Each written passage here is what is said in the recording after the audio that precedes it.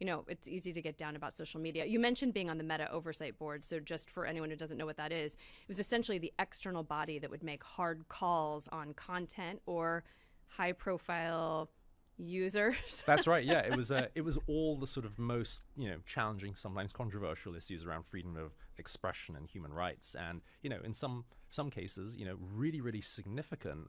With the implications for how different communities would be engaging with social media and using that to amplify their voices on really really hard topics. So that was the very very sharp edge of the spear of content moderation. Well, not to put too fine a point on it, but whether or not President Trump would be allowed to stay on Facebook, and then making that decision based or sort of overseeing what Facebook/Meta had made a decision on. So I think actually this plays into everything else you've talked about today, which is we are practicing as an industry and learning to be more deliberate, right? At first, you just put stuff out and see what happens. Then you realize the tough calls and the ethical calls. And then you realize, ethics is different based on where you live and what group you are. And so then you have to really put in place processes and principles. And that's what hopefully it seems like people are doing ahead of time with AI, or at least at the same time that we're developing the tech.